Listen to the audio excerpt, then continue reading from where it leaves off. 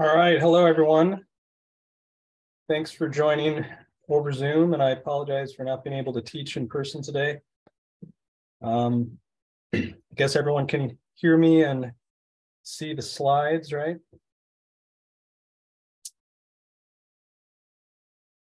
Good. If any of you guys have any questions during the lecture, feel free to either post them in the chat or raise your hand or even just unmute yourself. That's all fine. So let's just start by going through and reviewing a little bit about where we are and what we're doing. So this unit is about feature selection. The motivation is we learned in the last unit that when you have too many features in your model, that leads to a high error variance, which then leads to a high mean squared error. We'd like to use as few features as possible, as long as we're not biasing ourselves by leaving out important parts of the true relationship between the features and the data, the features and labels. So essentially, we want to figure out which subset of features is sort of the minimum subset that explains the data but doesn't have any additional capacity to explain noise that's not in the data. And we do this, we call that procedure of selecting the features feature selection. And so the first thing we said is, okay, if you want to do this in the optimal way, there is a way to do that. It's called exhaustive search. And basically what you do is you consider every possible subset of features. If you have D total features, that means 2 to the power D, which is depending on what D is. If D is large, that's a huge number of subsets. So this approach is feasible only when you have relatively few number of features, such as in our demo. I think we have 8 features there. So we can actually do this and we can compare to it. But in a lot of practical situations, you simply cannot do exhaustive search. But anyway, yeah, the way you do it is you just consider every possible subset of features, and then you do k-fold cross-validation, and you figure out which of those subsets gives you the lowest mean squared error for cross-validation or RSS. And then we talked about 3 different more practical methods. The first one, stepwise selection. You can either do forward selection or backwards elimination. And the idea is with forward selection is you just add one feature at a time. You figure out what's the single most important feature. Let's see, someone said that they can't hear. I think most people said they're able to hear. So, okay, great. So yeah, so with forward selection, you basically you figure out which is the single best feature by doing cross-validation. You add that to the set of features you're going to keep. Then you figure out which is the next best, which is the second feature you're going to add to your first kept feature. And now you have these 2 features you're going to keep, and so on. You do this until your RSS starts climbing or MSE starts climbing. The other approach is you start with all your features and then you remove one at a time, and you keep doing this until your RSS starts going up and so on. So these approaches, they're not optimal. They do work pretty well in practice, and we can compare how they work on the demo. Okay, and we also talked about another class of methods, which is even a little bit more heuristic, where the idea was motivated by the fact that when we looked at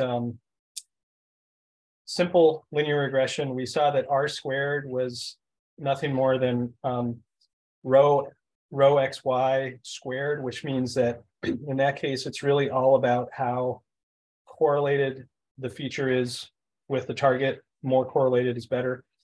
And so that kind of leads to the idea, why don't we evaluate each of our features individually, measure their correlation with the target, and then put them in a ranked order.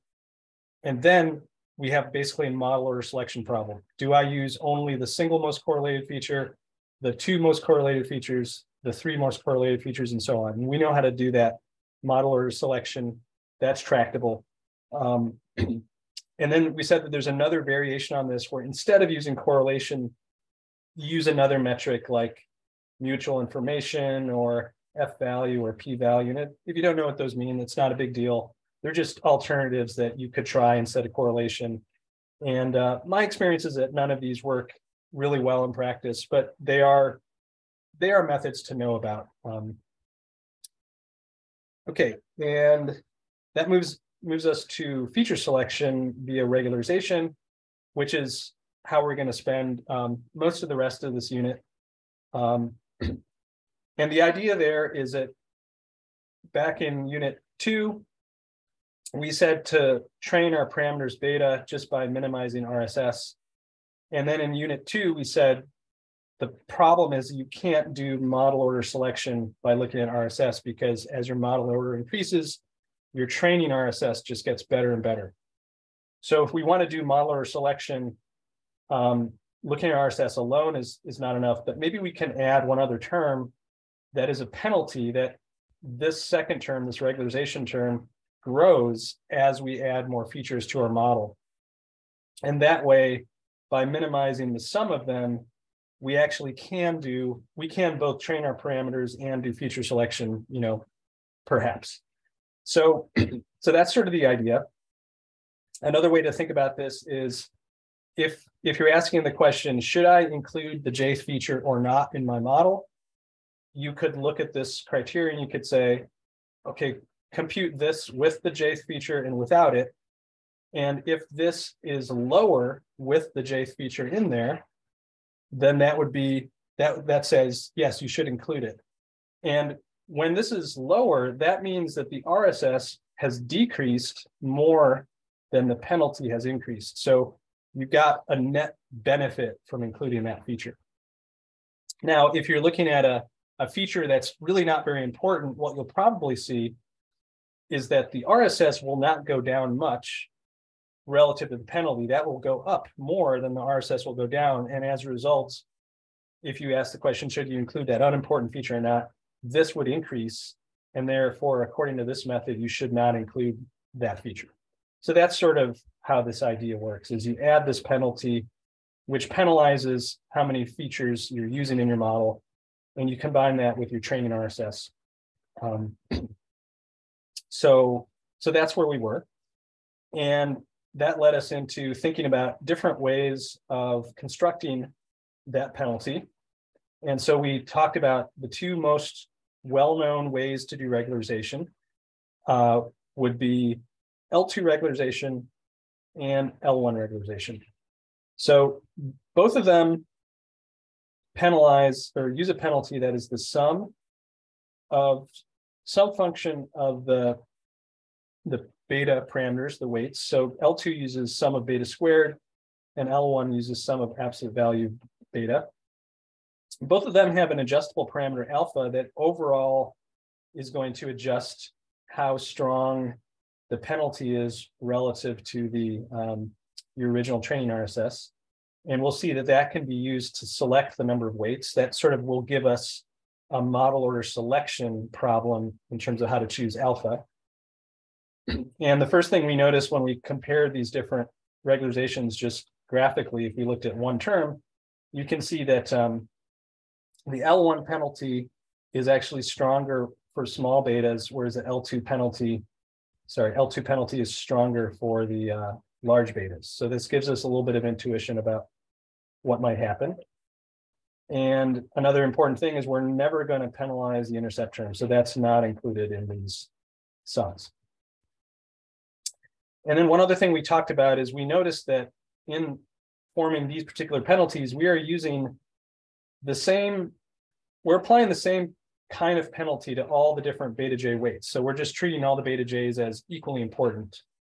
And there's one kind of catch, is in order to do that, we have to make sure that all of our features X have approximately the same size. Because if we were given a data set where some of our features were orders of magnitude larger than other features, that probably suggests that some betas will be orders of magnitude larger than others. And if that's the case, then those huge betas would be penalized in a very different way than the small betas according to either of these. So really, for this to work well, we need to normalize our features so that they have roughly the same size. And one way to think about doing that is to set their average squared values to be a constant like 1.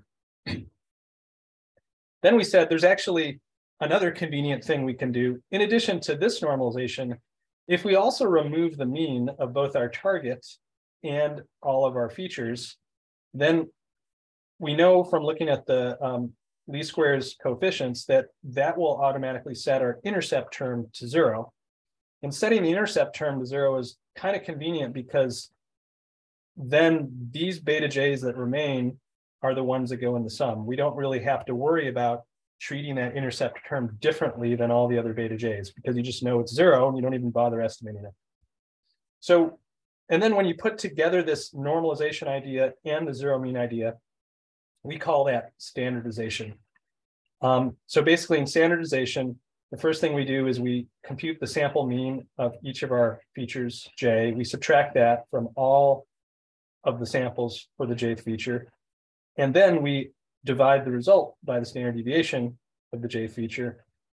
And now we get these new features. And here by this leftward arrow, I'm just saying, let's just rename them xij. So now these new xij's are guaranteed to be 0 sample mean as well as unit sample standard deviation.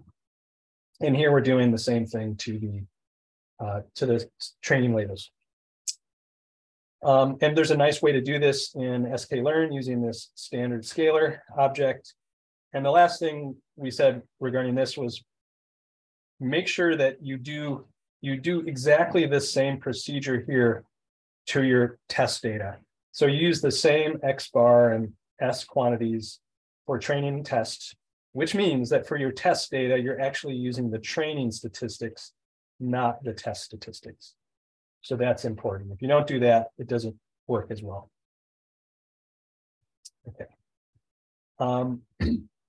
And okay, so we're getting kind of close to the end of last lecture. So putting together some of these ideas, if we are going to be, if our training cost is going to be RSS plus L2 regularization, we can write this in a more compact way that instead of using sums, we use these norms. These are both going to be Euclidean norms. We have the standard RSS here plus alpha times the squared Euclidean norm of beta. And then if that's what we call ridge regression, that's just the name that's given. And then lasso is the name that's given when you do RSS plus L1 regularization. And here, again, this is the same RSS as before. The difference now is instead of the squared Euclidean norm, you have the unsquared L1 norm. And we can think of these norms, if we want, as just different ways of measuring distance. The L2 norm measures just the straight line distance between points, whereas the L1 norm measures the sum of the coordinate-wise distances between two vectors. And depending on your objective, sometimes one norm is a better norm than another when you're measuring distance. So like we said, if you're driving a taxi cab, maybe actually the L1 norm is the one that matters, not the L2 norm. Okay. So coming to ridge regression, let's actually zoom over to this plot. So this plot is very insightful because it tells us what the coefficient values are as a function of alpha. So if we start with alpha, which is the weighting on our penalty, if we start with a very small alpha, which is way to the left here, you essentially get something that's equivalent to the least squares solution. So it's just like minimizing training RSS without any penalty. Then, as alpha gets larger and larger, eventually this term is so much larger than this term that when you minimize the sum, you really only care about minimizing the second part. And at that point, you just shut all your betas down, and asymptotically, as alpha goes to infinity, your beta vector goes to 0. So this is not interesting. Least squares solution, we also know is not so interesting. What's interesting is for alphas in the middle, what happens? So overall, what happens with ridge regression is your coefficients shrink towards the origin, but it's not just that all their sizes shrink at the same rate. interesting things happen where, some of the coefficients that started out, like this brown one that started out quite large, ends up crossing and changing signs and so on. And so there are interesting things that happen in ridge regression. But the one striking thing that we see from this plot is that it's not really going to help us do feature selection, meaning it's not going to force the betas to 0 unless you go to this extreme case where alpha goes to infinity. To do feature selection, we really want to force some subset of our betas to 0, and then that means we're not going to be using those features. So instead, we said ridge regression actually has a different purpose. It's really useful when the different features, or in other words, the columns of your feature matrix X, when they are correlated. And what happens in that case is that essentially you can get values of your least squares coefficients. This is if you didn't do any regularization and you just had very correlated features and you just did the standard least squares solution, you might find that some of these values are incredibly large. And those super large features, they work okay for the training data, but then when you use them with test data, crazy things can happen. And we can recognize that as just an instance of overfitting. And you'll actually see this in the lab for this unit. So in order to prevent those crazy large beta values, you add this penalty on their sum of squared sizes, and that just squeezes them towards the origin in a sensible way and gives you a beta vector that is going to work much better on your test data than without this penalty. So it's a way of essentially reducing overfitting when you have correlated features. Some data sets have very correlated features, others don't. So whether this is useful or not really depends on your data. But in the lab, you'll see kind of an extreme data set that really requires something like this to work at all. All right. So that's ridge regression. Are there any questions on ridge regression? Everybody good? Okay. All right. And then lasso, let's again look at the coefficient path. So with lasso, we see actually the behavior that we would hope to see. Oh, someone's asking, how is ridge regression related to one standard error test or one standard error rule? I think it's not directly related, but the one standard error rule is a rule that you can always use as an option when you're doing parameter tuning. So if you wanted to apply ridge regression, the key thing you have to determine is what is your alpha. And so you have to do some sort of, maybe you make a grid over, various possibilities for alpha. You could do like cross-validation MSE or RSS over that grid, and then you could see which one minimizes your mean squared error. And that's a simple thing. Or you could say something like, well, maybe I want to try to use the one standard error rule. Maybe that will work better. And for that, you would have to identify what is the simpler model, because the one standard error rule basically says what's the simplest model that gives you an equally good explanation as the MSE minimizing model.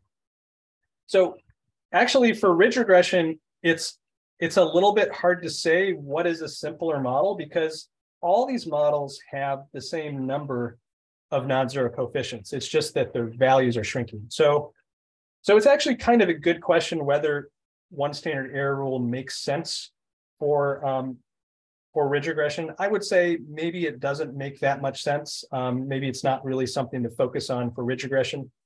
However, you definitely can use it for lasso, and we will see that in just a few slides. So hopefully that answers that question. Okay, so coming back to lasso, when we look at the coefficient path, we see the behavior that we would like to see for feature selection, which is when you increase alpha, one by one, the features turn off. They go all the way to 0. So first, this brown feature, LCP, first that that goes to 0, which essentially means for alpha greater than that number, you're completely ignoring that feature. Then the next one to turn off is this Gleason thing. That turns off there. So for all those alphas, that's off, and so on. Eventually, if you make alpha too large, then all your features go exactly, or all your, coefficient values go exactly to 0, and it's, you're not using any features anymore. So it's obviously too much. It's a trivial model. So the interesting, region for Lasso would be somewhere in here where you started to turn off some subset of features. So that's what we see with Lasso. It's really doing feature selection, which was our original objective, which is good.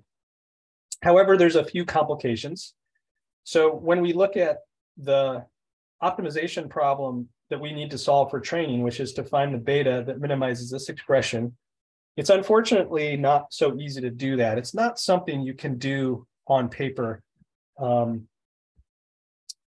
Unlike ridge regression, when you want to solve this actually is something you can drive on paper, and the derivation is very similar to what we did back in Unit 2. You just set the gradient with respect to beta to 0, and you solve for beta, and you get this expression. So you can't do that with Lasso. In fact, this is not even differentiable because of the sharpness of the absolute value at the origin. However, although it's not something we can derive by hand, it is what's known as a convex optimization problem, which means that there are solvers that can solve this. And in fact, there's a lot of specialized solvers that have been developed just to solve this problem. And they can do it, relatively quickly and so on. And so for us, given that we can use sklearn, this is all going to be programmed for us. It's not a big deal. We can think of this as a problem that we can solve. It's just not a problem we can write down the expression for. Let's see, and what else? Yes, and then there's one more super important thing about Lasso, which will kind of guide the next few slides in the lecture, which is that in addition to turning off the feature, in other words, setting a subset of betas exactly to 0, it's actually doing something else which we don't like.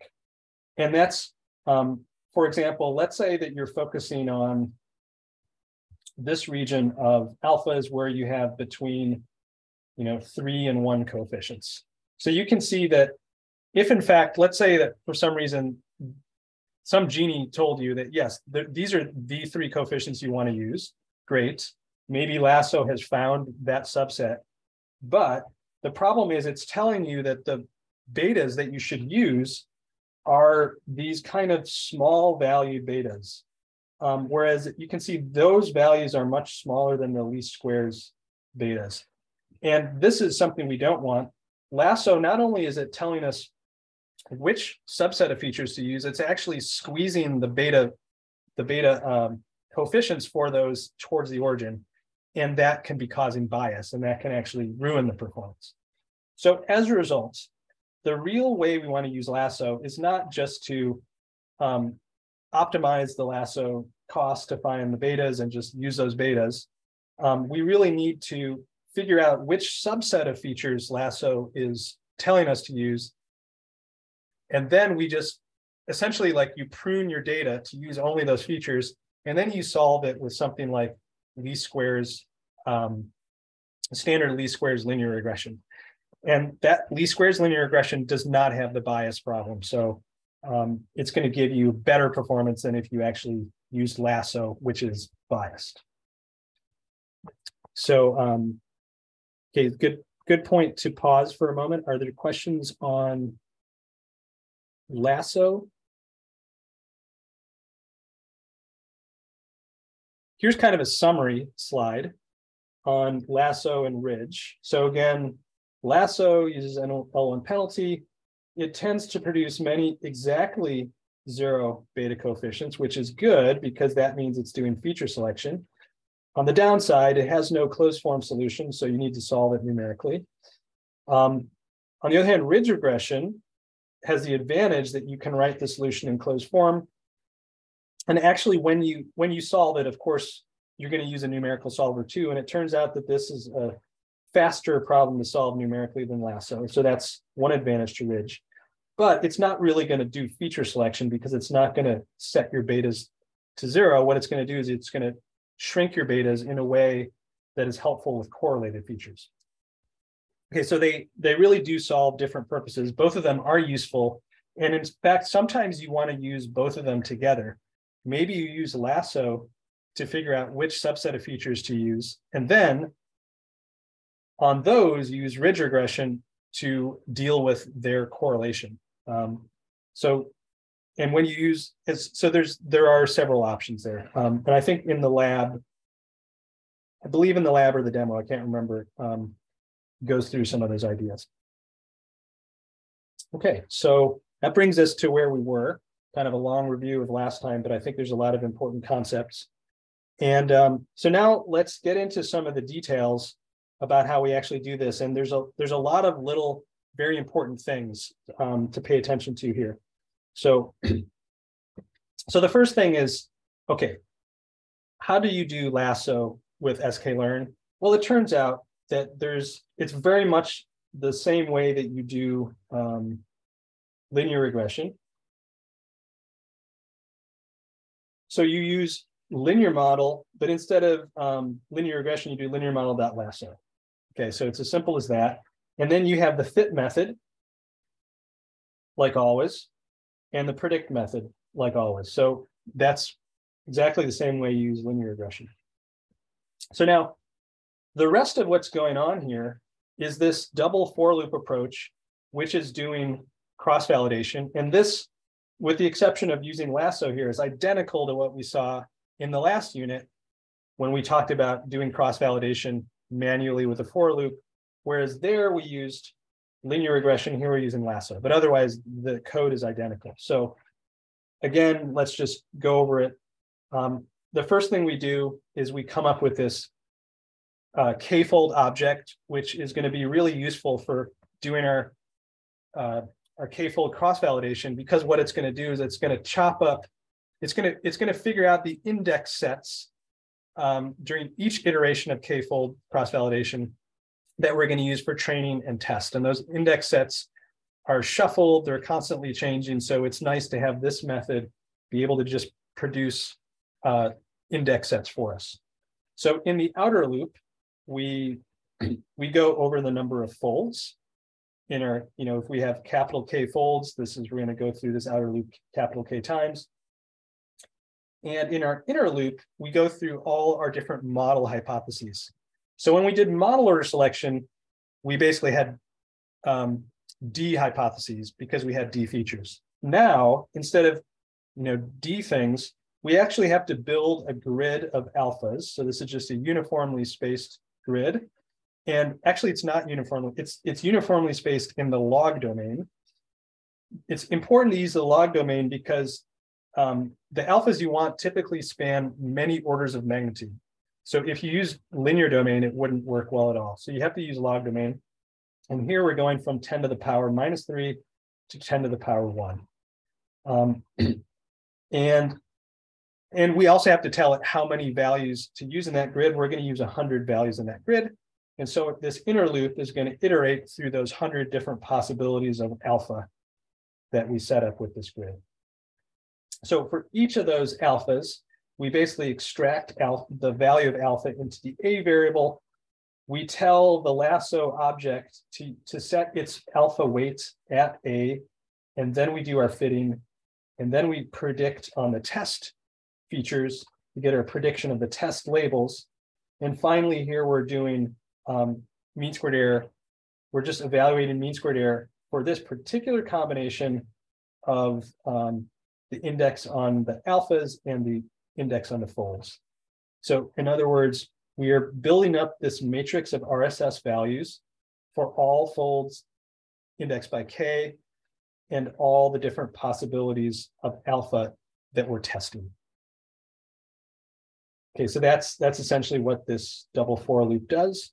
Any questions on that?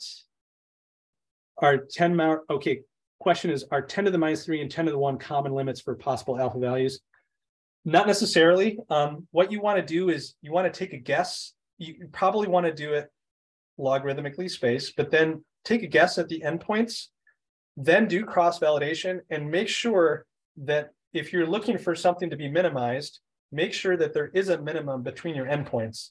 If you see like that you have, if you see that you have a graph like this, that is just going down, and you're looking for the minimum of that, and it occurs at an endpoint, that probably means you didn't go far enough in that direction. So you want to increase your limit until you actually see that that the thing you're trying to minimize is really bottoming out between your endpoints.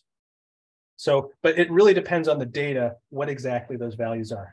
So probably have to just do it a couple times.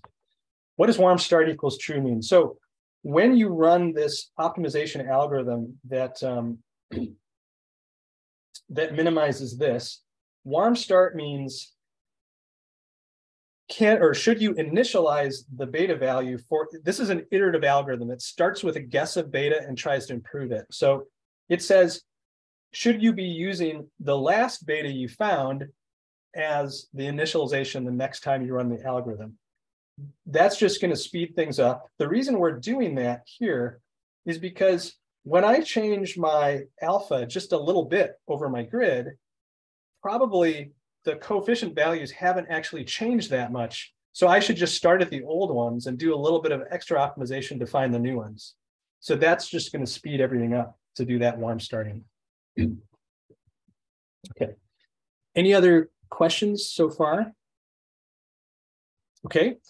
Okay, so then finally, once we build out this matrix of RSS values, just like before, we're going to average over the different K folds, and you're going to get an RSS bar. Those are like the average values of RSS for each tested value of alpha.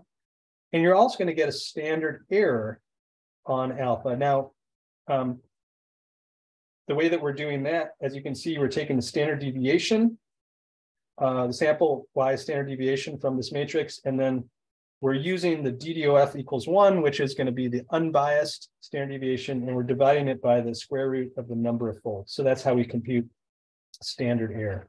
And once we have both of those, we can use them together for the one standard error rule, or just even plotting these gives us an indication of how much to trust our RSS bar values. So the question, can you explain how to get from MSE to RSS? Yeah, MSE is just RSS divided by the number of samples. So that's, so you just divide by n samples in your data set.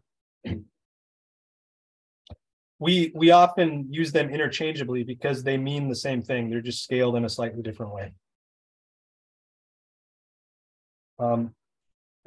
Okay, so, all right, so that's how we finally compute these key quantities, which we can use for model order selection, or yeah, because essentially now that we are just choosing a value of alpha, we are essentially doing model order selection, where, as you can see, when alpha is small, we have a complex model with a lot of coefficients, and as alpha gets larger, our model gets simpler, and because we keep turning coefficients off. So this is really, we're sort of trying to solve a model order selection problem here.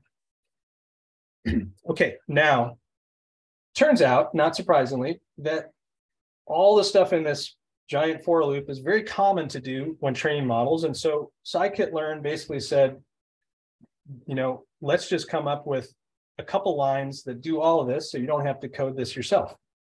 And let me zoom in here. That is Grid Search CV. So Grid Search CV is a super useful tool, and it basically does that whole procedure. So this is what you have to specify for Grid Search CV. First of all, you have to specify what estimator do you want to run. So since we're using lasso, maybe make a little line. Since we're using lasso here, we're going to tell Grid Search CV to use lasso. You also, with Grid Search CV, you're looking over this grid of possible parameter values, in this case, alpha values. So you have to give it that parameter grid. In this case, the parameter grid, as you can see, is the vector of alphas. And the vector of alphas was actually something that we initialized earlier in the code to be this.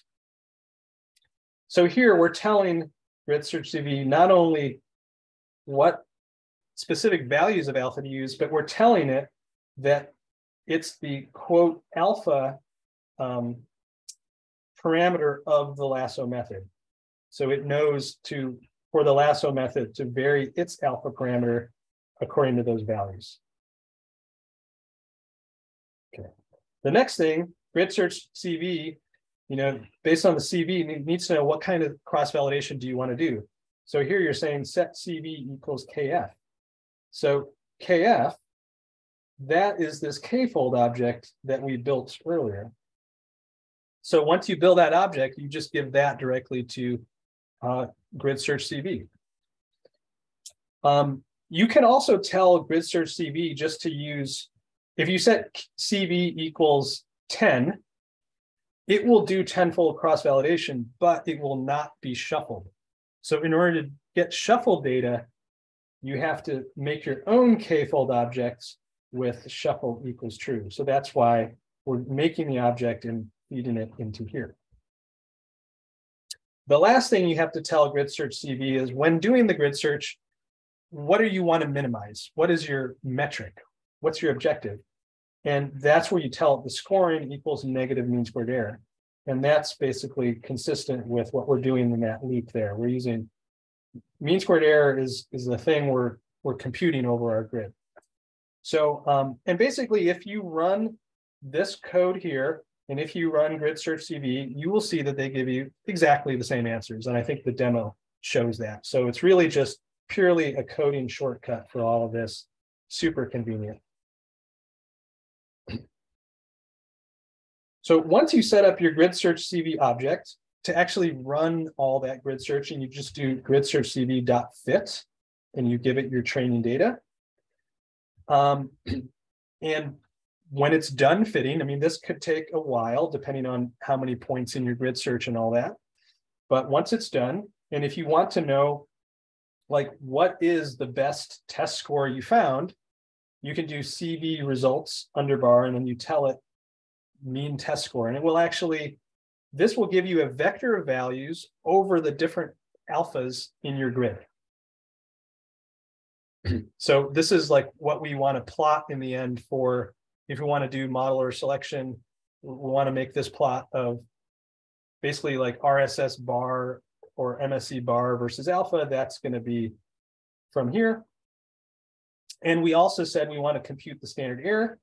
Well, we can do that. So we have it report to us the standard deviation, not only the mean, but the standard deviation vector. And then we're going to divide it by the number of folds, and that's going to give us the standard error. Okay, so these are the two quantities that essentially we were computing here, the mean and the standard error. Now there is one little catch you might notice, note division by n fold minus 1.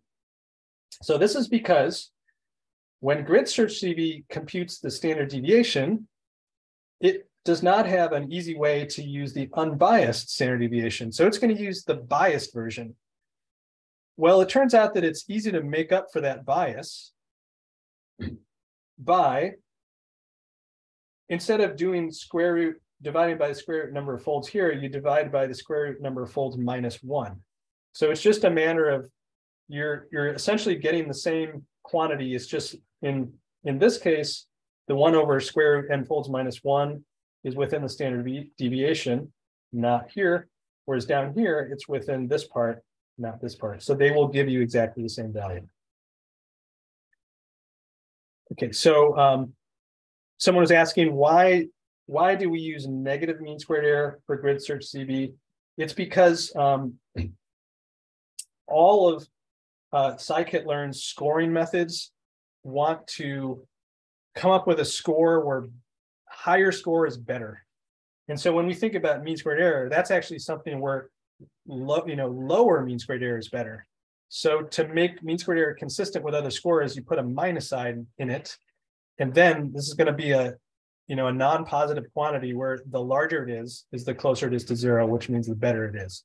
So that's why there's a negative. It's just for compatibility with all of the other scores considered in sklearn. And there's a huge list of different scores it can handle. with grid search CV and in general. Okay. Great. Any other questions on this page? So there's a lot of information, but it's all super useful and stuff you will use a lot throughout the term. So you'll be using grid search CV quite a bit to replace code like this. It's important to understand all these different inputs. Okay, everybody good with this? All right, so now let's get into some kind of interesting things. So we computed this RSS bar alpha. So this is, let's see, do I have a picture of this? I don't have a good picture of it, but you know, it's going to be something like maybe something like this. So we have alpha going this direction. We have RSS bar vertically. And so notice what I'm describing on this slide is what I'm calling a naive method.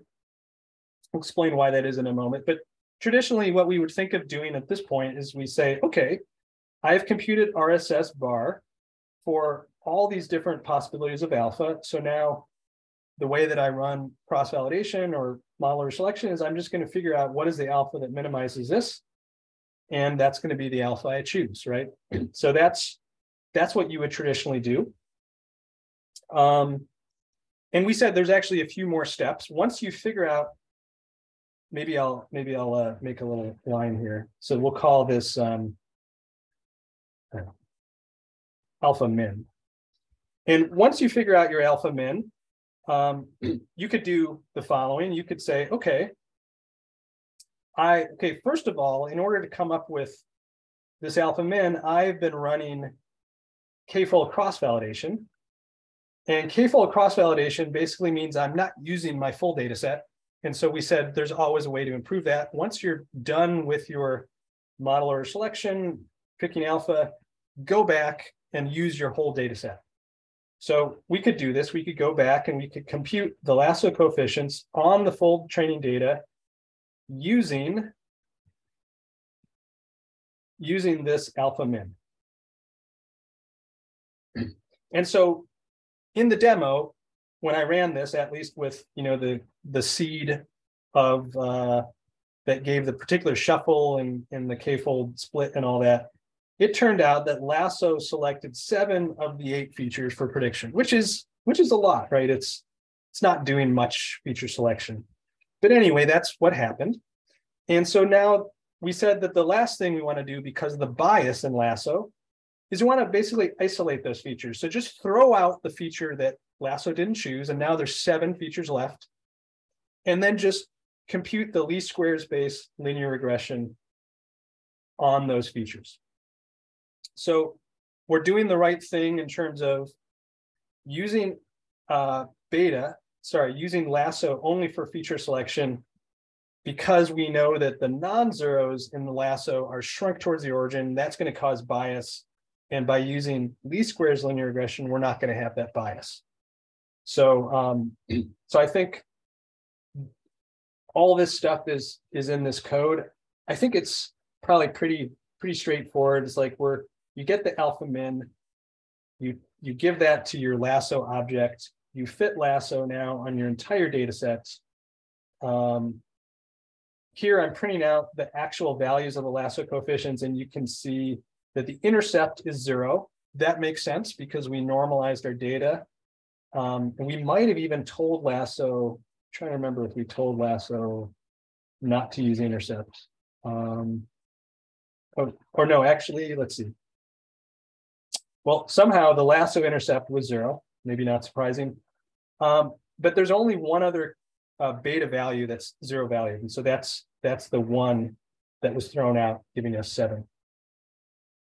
And then, and then this is how we can extract the subset of coefficients. So the first thing we can do, we take the lasso.coefficient vector. That's how you export the betas from the model. That's what we use to make this printout. Look at the absolute values of those, and then figure out which of those absolute values are strictly greater than 0. So that's going to be a logical vector. for these features, it's going to be a logical vector that's, 1, 1, 1, 1, 1. It's going to be 0 for that guy and 1, 1.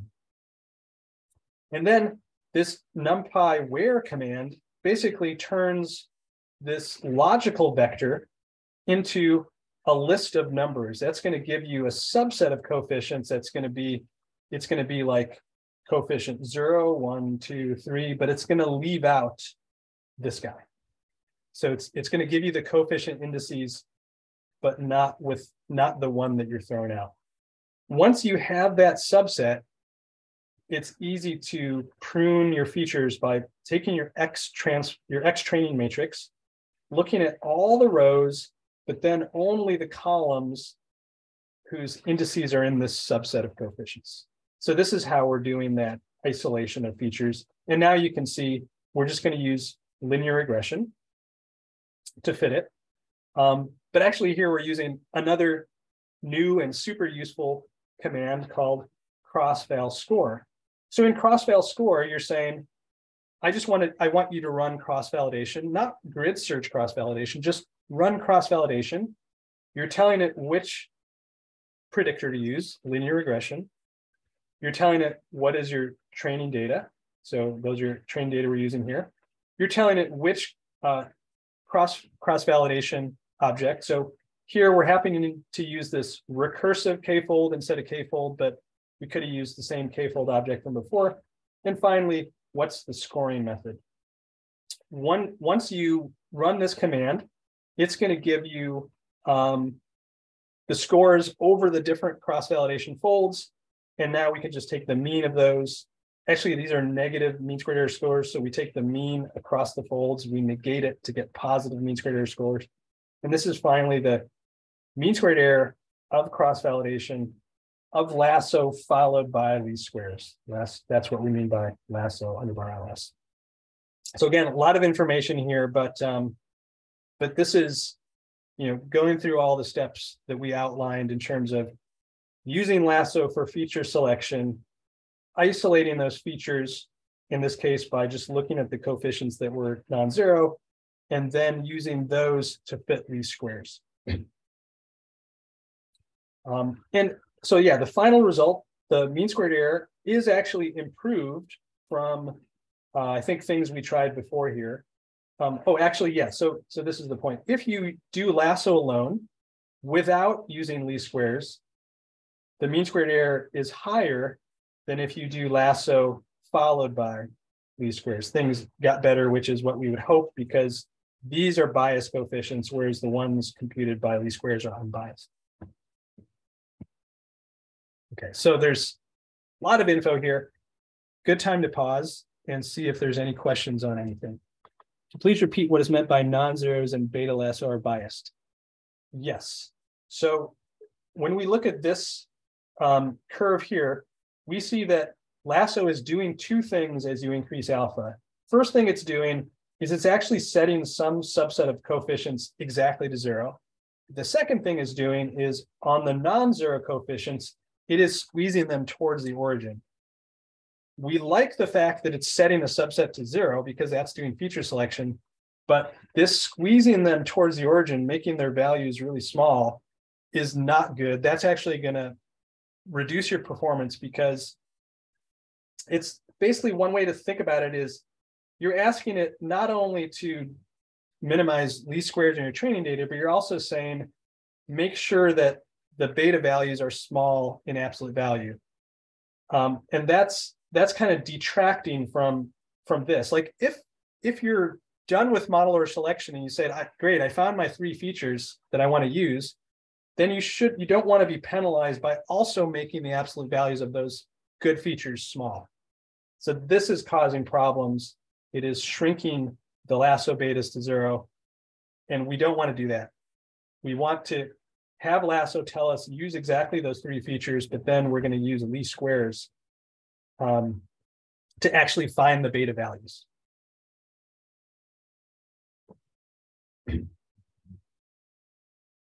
Okay. All right. So any other questions on what we've done so far? So there's sort of, a little bit hard to see, but there actually is kind of a problem with all of this. And this is why I'm saying it's a naive method. This is actually not what you want to do. I don't know if anybody can see what the issue is. The issue is with the value of alpha that we selected from this procedure. If you think closely, the value of alpha that we selected from this procedure was computed based on these RSS bar values that were in turn, they were computed based on the lasso coefficients, not the least squares coefficients. So it was these biased lasso coefficients that determine RSS bar, and that is what we use to choose alpha. So that is actually, again, not what we want to do. We would like to choose alpha based on how good the least squares coefficients that we finally design are. So here's a different method. There's actually two different ways to do that. Let's consider the first way. And so now one way to think about what we're doing is we're not just optimizing lasso, we're optimizing lasso plus least squares as like a two-step process. Lasso is just the first half of it that's going to tell us which features to use. Least squares is the second half that's going to tell us what the beta values are for those features. Okay, so that's what we want to do. Here's one way of doing it in pretty simple for loop. So what we're going to do is we're going to, we're making a grid of alphas like before. Now, I can't remember exactly why, but I'm using slightly different endpoints on the grid, maybe just to make the plots a little nicer, -2 and minus 0.23. So I have my grid of alphas, and now I'm going to go over the different alphas on my grid. And for each of those alphas, I'm going